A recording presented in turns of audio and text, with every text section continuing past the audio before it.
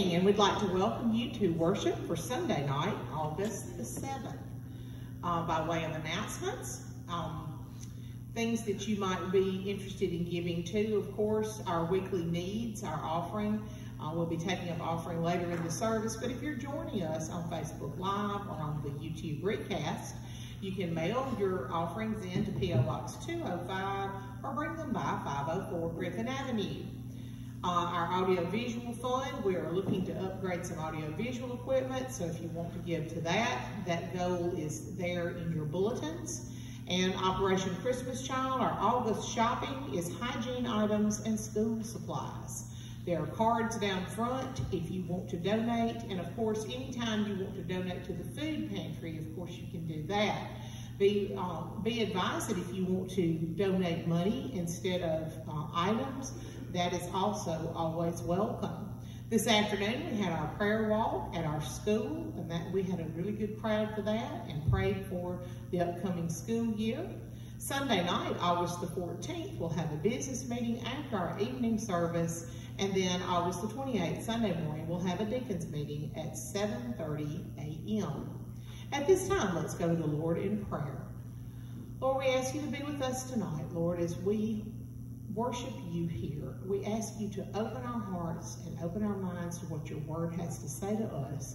And Lord, help us to apply it to our lives, Lord, that we may live closer to you. In Jesus' name, amen. Amen. Our call to worship tonight is When the Roll is Called Up Yonder.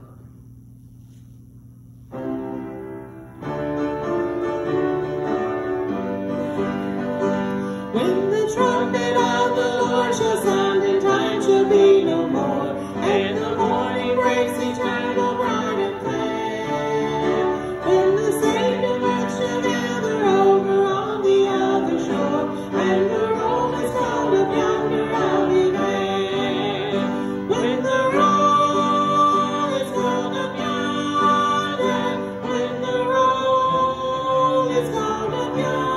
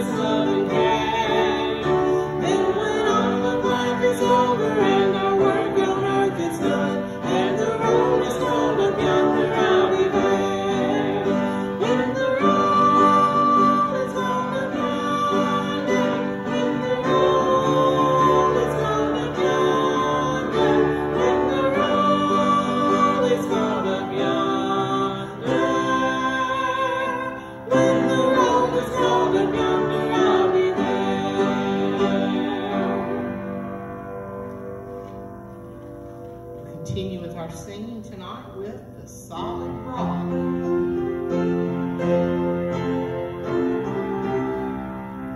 My hope is built on nothing less than Jesus' blood and righteousness.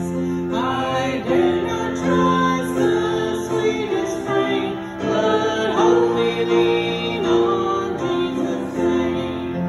On Christ the solid rock I stand, all other ground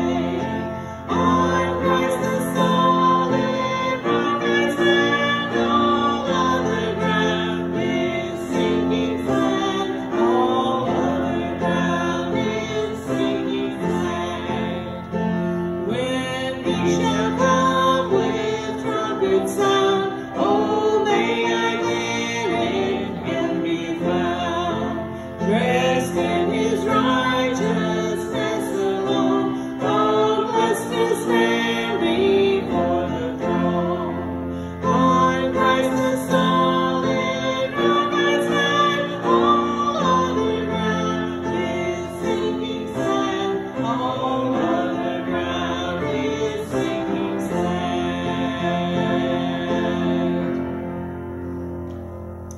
And let's stand together as we sing Awesome God. This will be our offertory hymn. We're going to sing through this twice.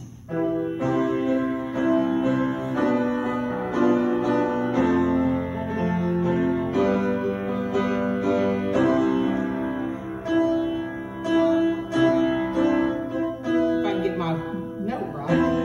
Our God is an awesome God, He reigns from heaven above with wisdom, power, and love. Our God is an awesome God. Our God is an awesome God, He reigns from heaven above with wisdom, power, and love. Our God is an awesome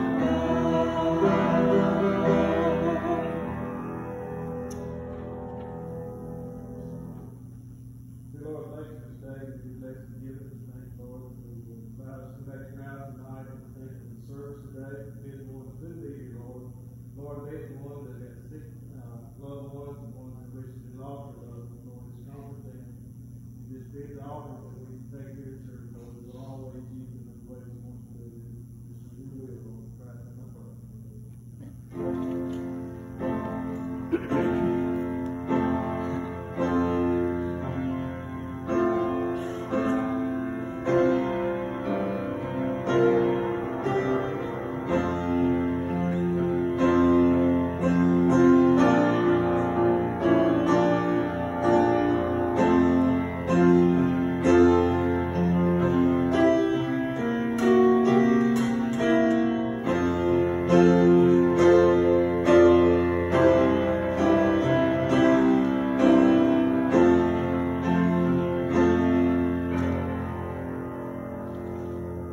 You may be turning in your Bible to the book of Revelation as we're going to be looking at chapter 8. The trumpets of judgment begin to sound.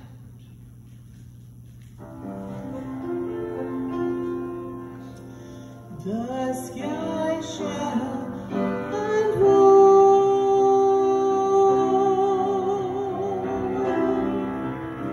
preparing his entrance.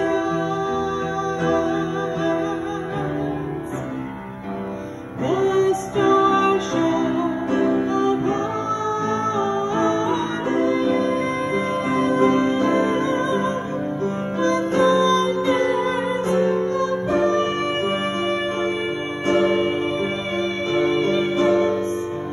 The sweet light in his eyes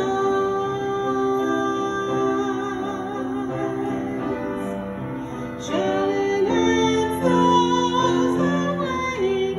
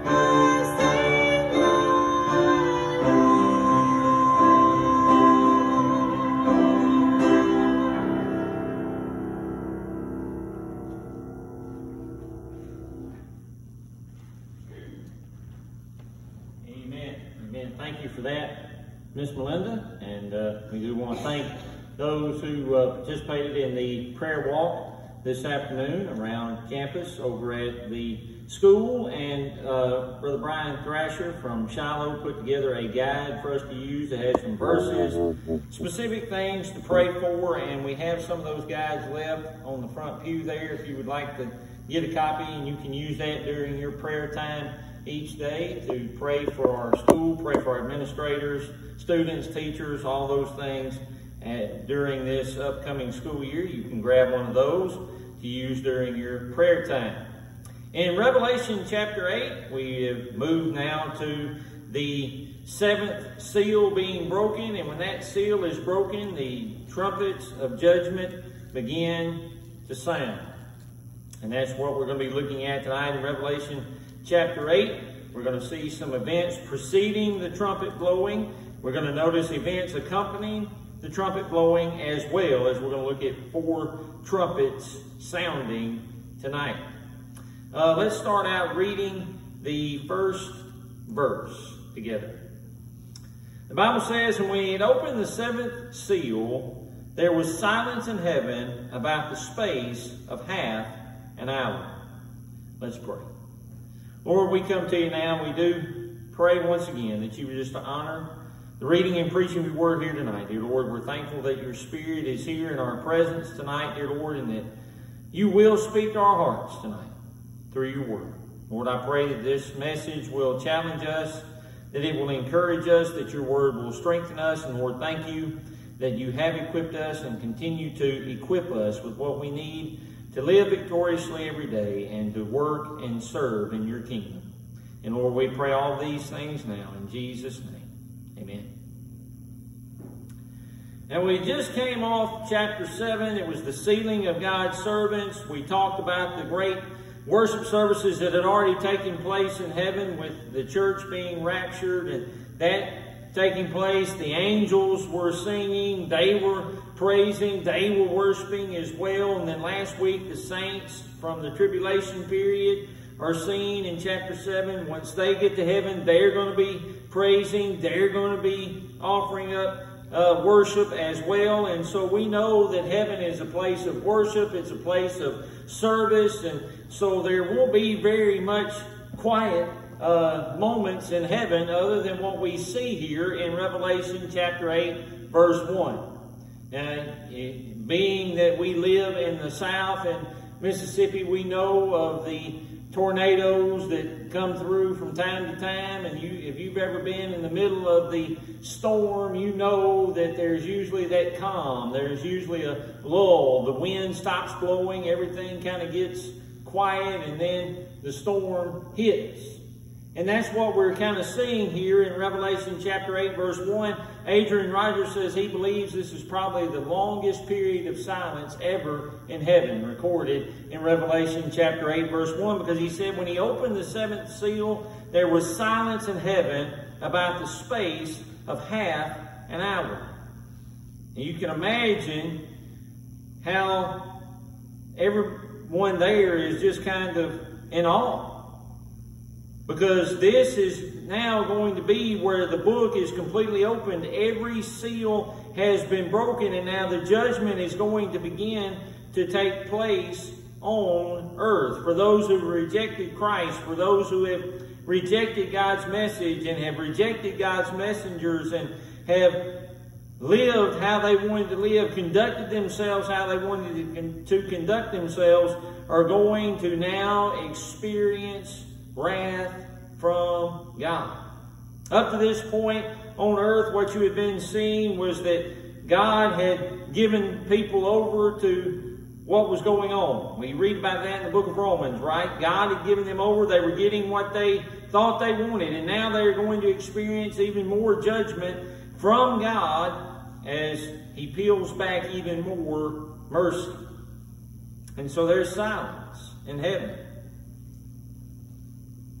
As I was reading and studying this, one commentator pointed out, if you ever thought about silence and how people react when there's silence for a long period of time as a pastor stop preaching for about 10 minutes and see how the congregation reacts. So they didn't know what was going to take place exactly, but they were anticipating what was going to take place. They were wondering what they were going to hear, what was going to be read, and there's silence. There's a pause in heaven at the opening of the seventh seal. You move on to verses 2 through 4 of chapter 8, and we begin to see here what not only John heard, but what he saw. And so he had been hearing all of these praises, these worship services going on. He had been hearing the angels flying around and all of these things he had been hearing and seeing. And now for 30 minutes there's no angels flying. There's no angels crying out, holy, holy, holy. There's no worship services going on. It is total silence. And then in verse 2 he said, I saw the seven angels. The tradition by the Israelites where there were seven angels that surrounded the throne of God. I have no idea whether they were Spanish or not. I just know they were seven angels. And I saw the seven angels which stood before God, and to them were given seven trumpets. And so now they know that the trumpets are about to blow. Now there were various reasons that trumpets were used in the Old Testament period. They would be used to gather the troops together, to call congregation together for worship. But here what we're going to notice in the book of Revelation, every time a trumpet is mentioned and the trumpet blows, it is bringing judgment. More punishment is going to come.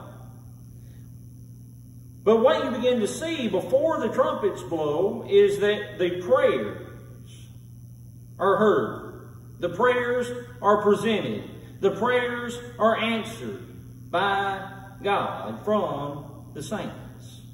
It says, another angel came and stood at the altar having a golden censer. And there was given unto him much incense. This is the idea of our prayers being offered to God. That he should offer it with the prayers of all saints upon the golden altar which was before the throne. And so this is an encouragement to us as Christians. This is an encouragement to us as believers that our prayers are heard. That all the prayers of the saints are heard. This should be the certainly motivation for us, even if we haven't read anything else about prayer in Scripture. It should be a motivation for us to understand as Christians that our prayers are offered to God. He hears those prayers. We no longer have to go through a priest. We have direct access to the throne room of grace through our faith in Jesus Christ. The Bible tells us that we can boldly enter into the throne room of grace and we can offer up our prayers and petitions to Him. And He hears them. They are presented to Him. Jesus is seated at the right hand of the Father, ever interceding for you and me. And so Jesus is praying for us right now. And He'll be praying for us 5 minutes from now, and 10 minutes from now, and 15 minutes from now. He'll still be praying and interceding for us, pleading on our behalf. And our prayers are heard. And they are heard anytime, day or night. We don't have to worry about or be concerned about whether we are bothering God and even with our prayers, what we need to understand is no prayer is too small, no prayer is too big. We just need to offer up our prayers to Him. We need to communicate with God. It's important that we offer up our prayers. It's important that we communicate with Him, and then not only communicate with Him, but allow Him to communicate back with us. And we can pray the promises of Scripture to Him. That's what we see many times in the book of Psalms. The psalmist is just simply praying Scripture. He's reminding God of promises that He has already made to individuals and to the nation of Israel. And so we pray as we read and study the Word of God. We can highlight promises and we can underline things that can enhance our prayers. The bottom line is we need to spend time in prayer. We need to offer up our prayers. When we're hurting, we can pray. When we're celebrating, we can pray. Whenever we are dealing with crisis situations in our life, we can pray. And what you'll notice here is also in the book of Revelation, remember those tribulation saints as well as some of the saints that are there before the altar that came out of the church age. We're praying and asking, when are you going to avenge everything that happened to us? When is judgment going to take place? And what we're going to see here in Revelation chapter 8 is that judgment is going to begin to take place. It wasn't necessarily according to the people's timetable. It was all according to God's perfect time. That's what we have to understand about prayer. And the importance of prayer, the significance of prayer, and to continually pray, because we are not God is not on our timetable. He has everything mapped out and planned out according to His perfect timing and plan. He is sovereign. He is in control. And so we see these prayers are offered up, they are heard, and they are answered. It says there in verse 4, the smoke of the incense, which came with the prayers of the saints, ascended up before God out of the angel's hand.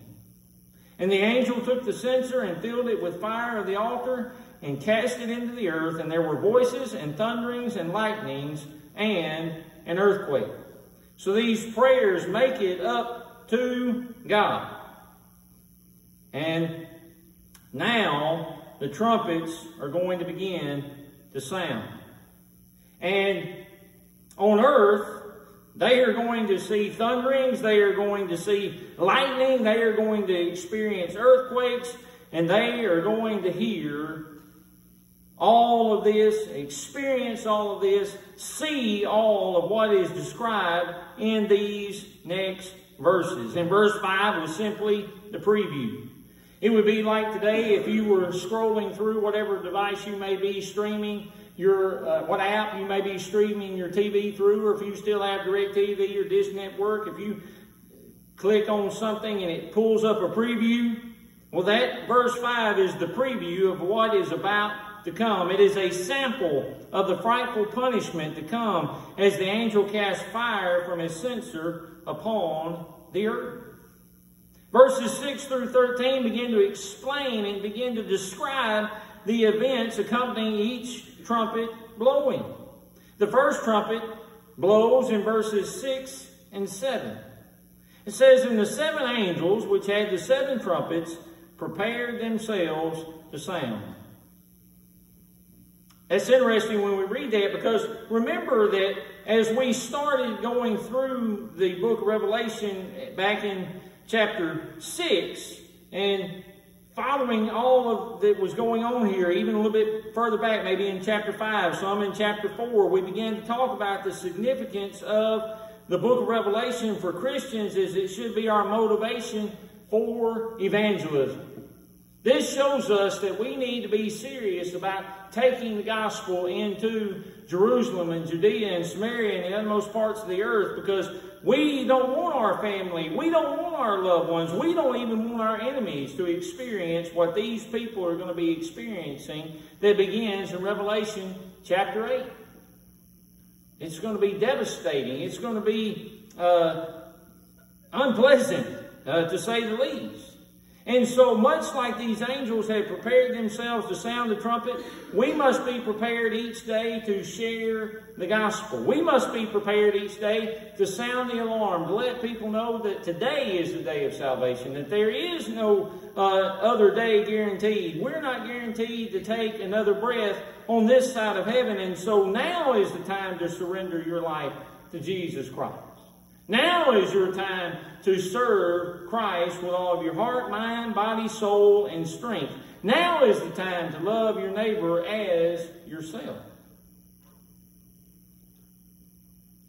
Now is the time for us to be prepared and to be ready to share the gospel whenever we are given an opportunity to do so. We can't keep putting it off and say, well, I'll pray for that person tomorrow, or I'll witness to that person next week, or I'll call that person next month, or whatever it is that we keep saying. Now is the time, and we must be prepared, and we must be preparing others for Jesus' return.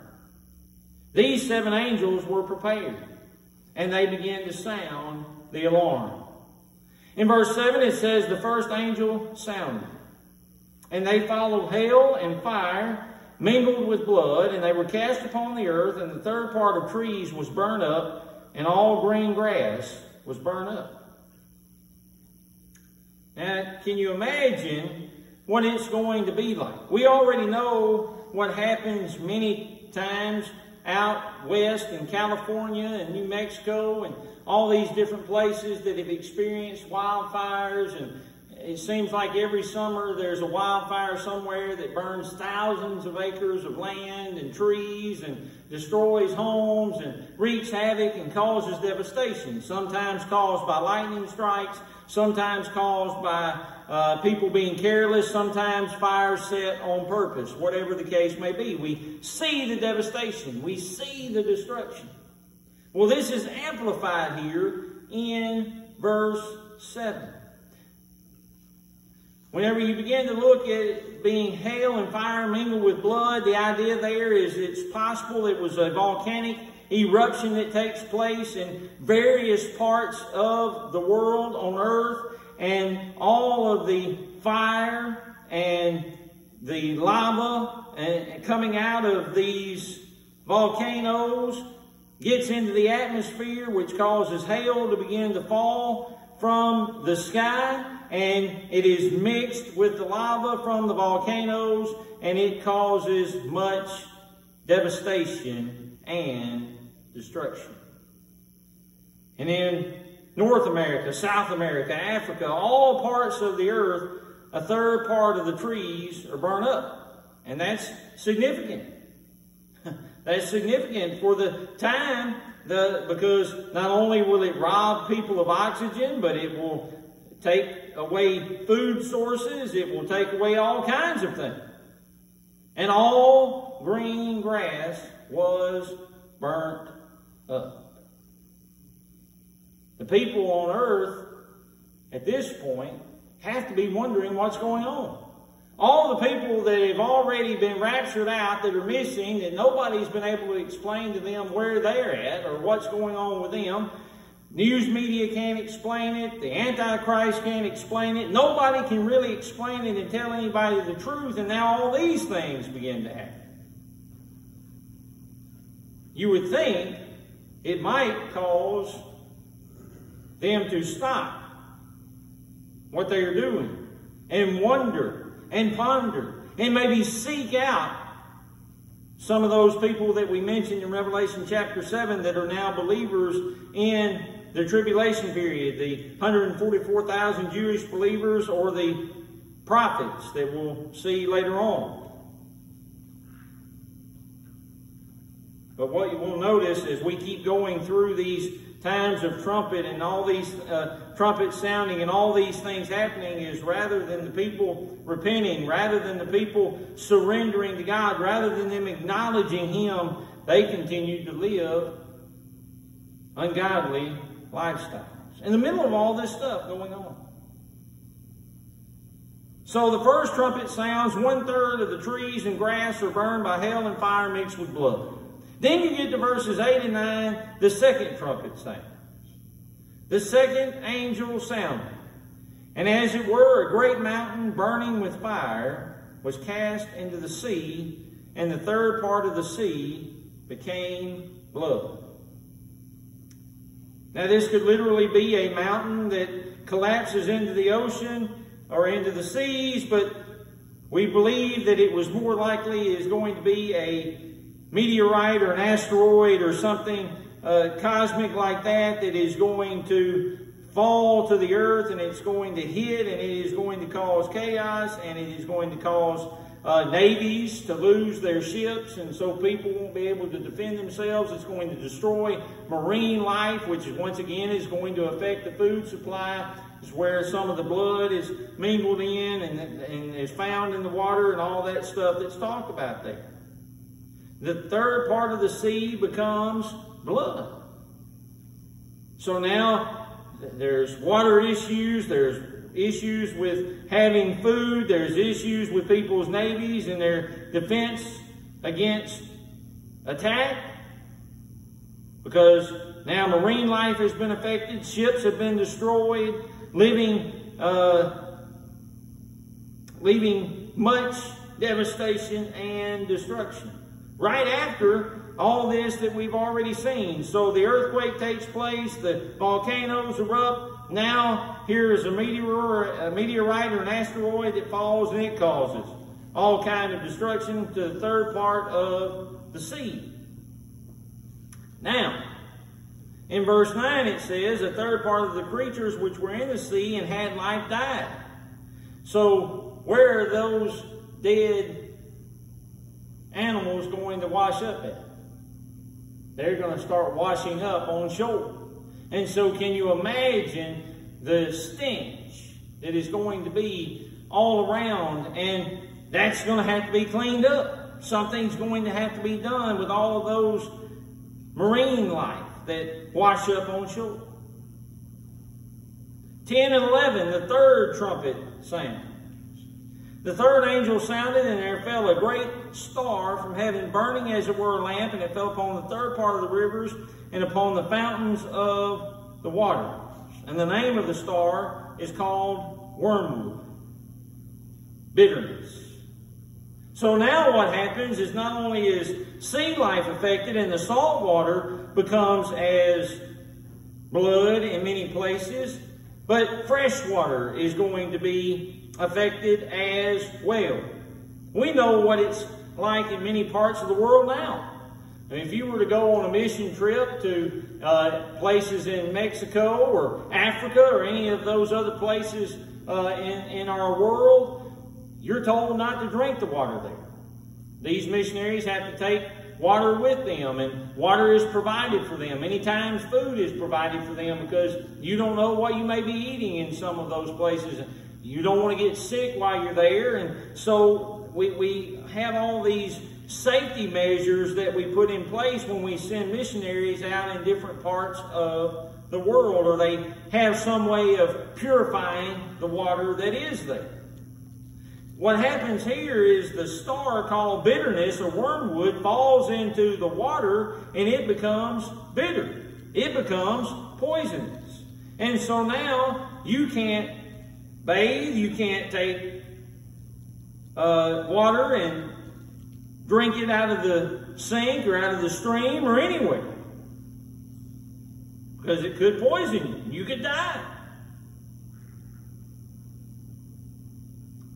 That's the devastation and destruction that is going to be taking place each time these trumpets blow, which should be a reminder, it should be a wake-up call to those people left on earth that God is real. That He has always been real, that He has always been who He said He was, that He was always going to do what He said He was going to do, that His Word is true, that His Word is accurate, that it does not return unto Him void, and that they have spit in the face of God, rejected grace, trampled over the cross and the mercy available to them through their surrendering their lives to Christ, and now they are facing the consequences.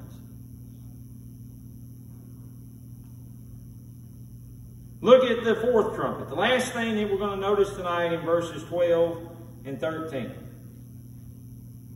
The fourth angel sounded, and the third part of the sun was smitten, and the third part of the moon, and the third part of the stars, so as the third part of them was darkened, and the day shone not for a third part of it, and the night likewise. So what you begin to see here is now the days and the calendar and all of that kind of stuff is going to be completely thrown out of balance and off course. The days aren't going to be as long as they used to be. The night may be longer. It's just going to cause all kinds of confusion and chaos. The world is being completely affected by sin.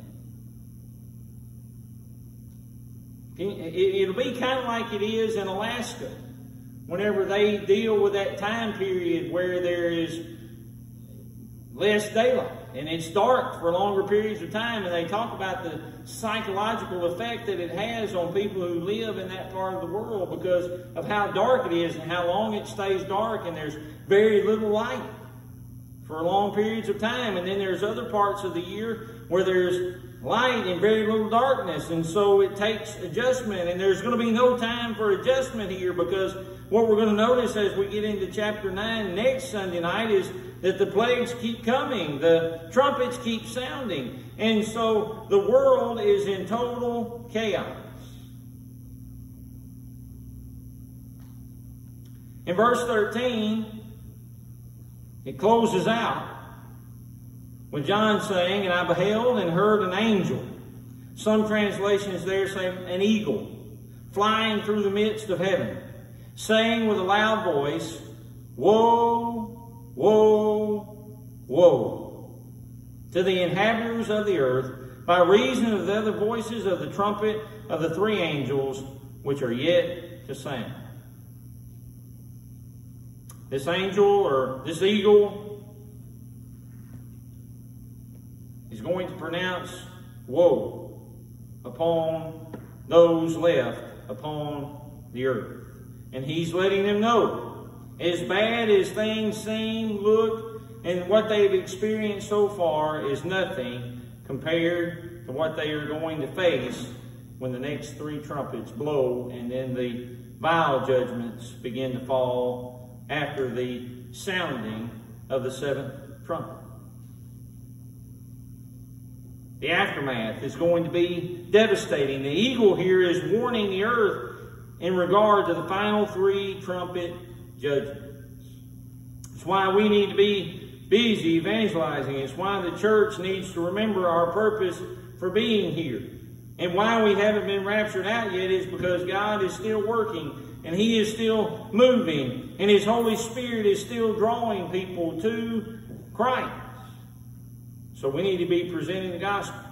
We need to be talking about the seriousness of sin, and we need to be living ourselves as if we believe the seriousness of sin and the consequences that it has in our life. May we be ready. May we prepare ourselves to continue to share the gospel, to sound forth the Word of God in the middle of crisis situations. May the church be the city set upon a hill that cannot be hidden, the lighthouse that is needed in dark and difficult days. Let's pray. Lord, we come to you now.